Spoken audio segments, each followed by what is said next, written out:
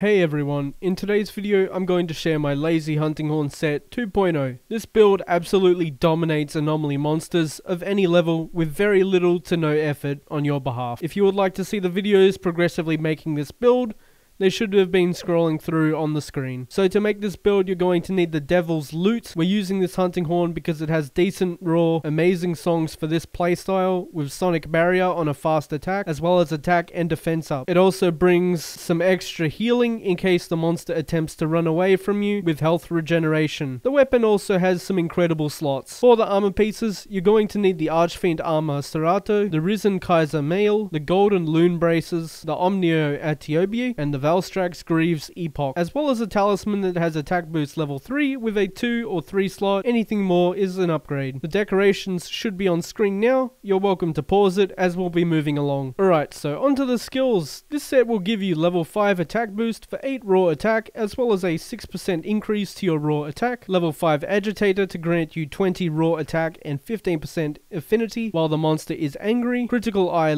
at level 3 for 15% increased affinity. Crit boost at level 3 to increase your crit multiplier from 1.25 to 1.4, resulting in much stronger critical hits. Weakness exploit at level 3 to increase your affinity by 50% when hitting good monster weak points. Master's touch at level 3 to give your critical hits an 80% chance to not consume sharpness. Handicraft at level 3 for 30 more units of sharpness. This build goes through sharpness very quickly, so it's important to try and keep it in white sharpness. Stun resistance at level 3 to completely remove stuns from happening to you. This is incredibly essential to the build as you'll constantly be getting hit. Resentment at level 2 to grant you 10 raw attack while you have recoverable health. Resuscitate at level 2 to grant you 10 more raw attack while you have an affliction. Maximum might at level 2 for 20% increased affinity while you are at max stamina. Intrepid heart at level 2. This skill will reduce the damage you take on the next hit by a whopping 80% once you have filled up its meter. Peak performance at level 2 will give you 5 raw attack while you are at full health. Horn Maestro at level 1, as it's mandatory for all hunting horn builds, increasing both your performance speed and shockwave's damage output. Evade Extender at level 1.